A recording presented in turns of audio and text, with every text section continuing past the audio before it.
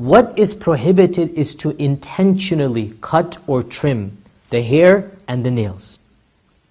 People go to ridiculous extremes. And if they scratch and a hair falls out, they think their Hajj is nullified or something like this, right? Or if the nail is a little bit broken accidentally, right? Then they're worried, because as you know, when your nails are going to grow, something might scratch it and your nail gets bent. What can you do with a bent nail now? So then they wrap their finger in a band-aid maybe, make sure that the nail doesn't break anymore. This is going to extremes. Anything that is unintentional is overlooked. Anything that is unintentional is overlooked. Additionally, there seems to be no prohibition whatsoever for a gentle combing for men and for women. Because the prohibition was halq, and that is to cut, and that is to shave. There seems to be no prohibition for a combing.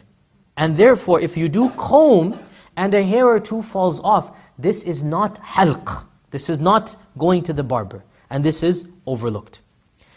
So if you intentionally shave or trim, and there's a reason or no reason, if there's no reason to do so, you are sinful.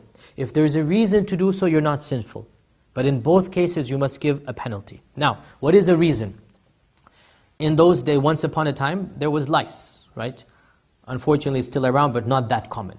If you have lice, let's say, or if you have an irritation in the scalp, or if there's any issue that causes you to basically, you need to shave your hair off, right? Any type of issue. Suppose you get a wound, let's say, right? And you go to the local clinic right there and he shaves your hair off to put some stitches, let's say, okay, in the state of ihram. This is a reason, correct? You are not sinful, but you must pay the fidyah. What is the fidyah? The fidyah for this, you have an option, one of three things. The most difficult in terms of money-wise is to pay the whole sacrifice. But it's not wajib to do so. For something as trivial as this, the Sharia has given you an option. One of three things. And it's not either first number one, then number two, then number three. You may choose whichever of the three. You may give a penalty of a sacrifice, that's $150, right? Or you may fast 3 days after Hajj, not during Hajj, when you come back home. Or you may feed 6 people.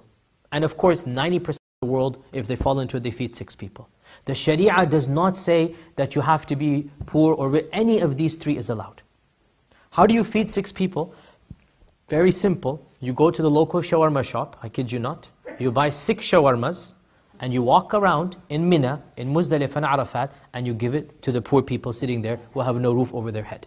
And you have fed 6 people.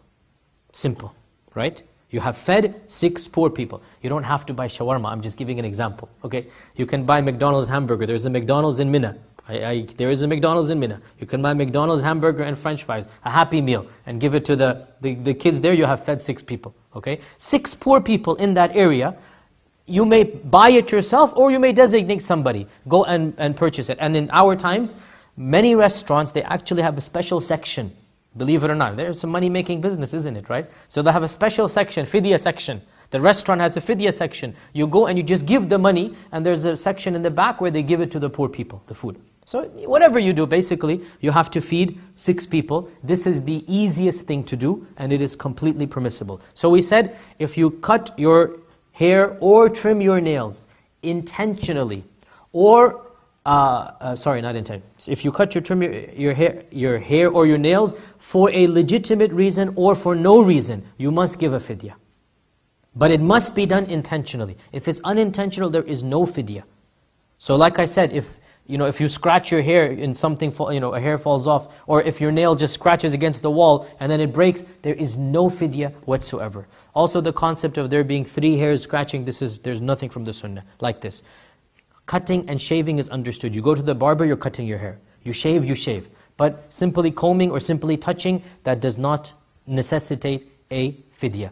And there is no evidence whatsoever that combing is not allowed in the ihram. No evidence whatsoever. Sisters may comb, brothers may comb. I have done Hajj, I take my comb with me. Back then I had a mashallah very big beard. I would comb my beard every day in Hajj. And I don't see any problem with that.